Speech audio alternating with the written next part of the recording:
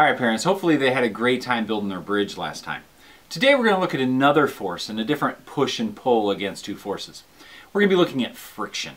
Friction is that rubbing together of two surfaces. Every surface is rough to some extent, and that causes these tiny little bumps to play off of each other as things move down or across each other.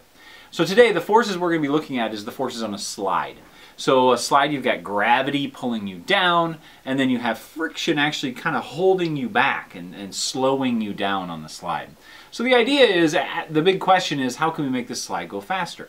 You could make it steeper, which means gravity is going to pull you down a little faster, or you can make it smoother and slicker. So if they get this idea of these are the two forces that really affect how you're going down the slide, that's a great thing for today. So it should be something they're very familiar with. It'd be fun to go out and practice at the park.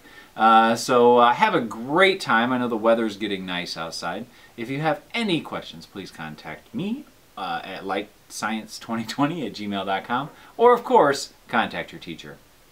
And I'll see you next time. Thank you so much for watching. If you like science and you like this video, feel free to like this video below and subscribe for future updates.